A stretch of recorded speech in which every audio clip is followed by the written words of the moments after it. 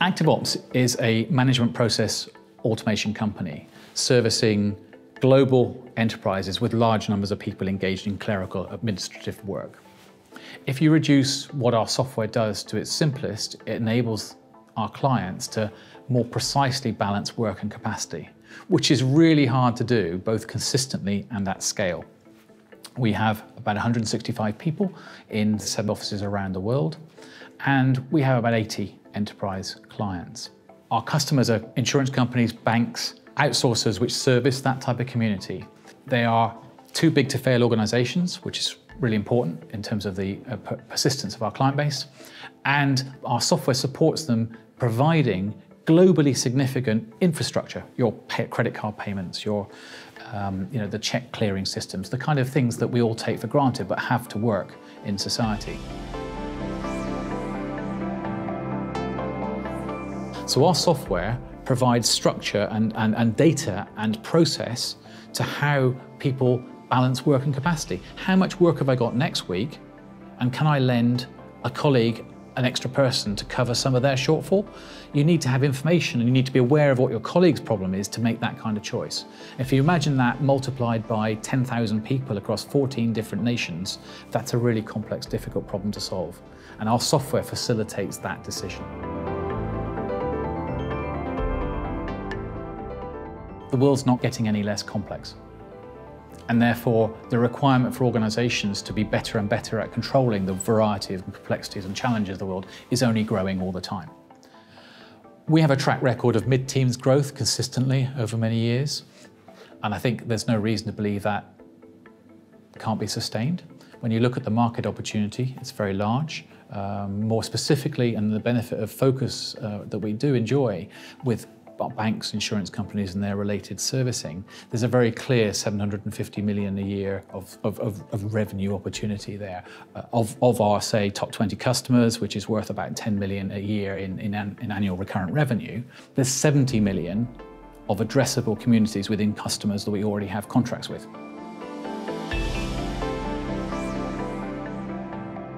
Part of the reason we're picking up the number of new customers we are is because I think in many ways the pandemic has crystallized the need for more precise structured control. Organizations have realized how much of their control depended on having people in the same 4 square walls. And as the people have gone to their homes and taken their work with them, clearly the way in which you manage people from a well-being perspective, as much as a work management perspective, needs to be upgraded. And ActiveOps ticks the boxes around providing systemic solutions to that problem.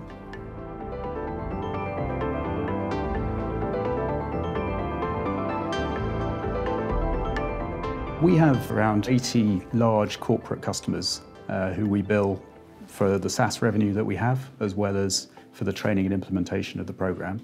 We bill those customers annually in advance, so we get cash ahead of delivering the service, and that gives us a strong cash generation for the business.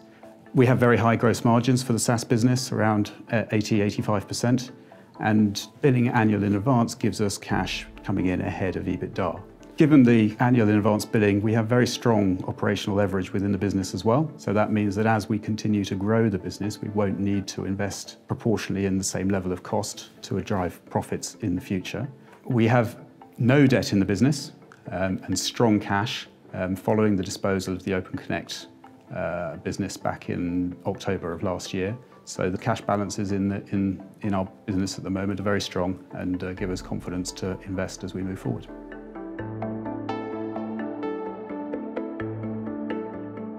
We're dealing with global enterprises, so being listed on the London stock market and the associated verification and endorsement that represents, I think, will be very significant.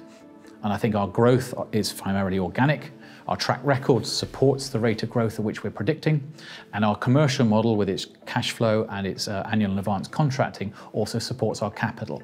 In terms of acquisitions and so on, clearly with the benefit of the capital markets, we have the opportunity to do that, and we have done this in the past very successfully. But our opportunity, I think, is there within our means to execute our strategy.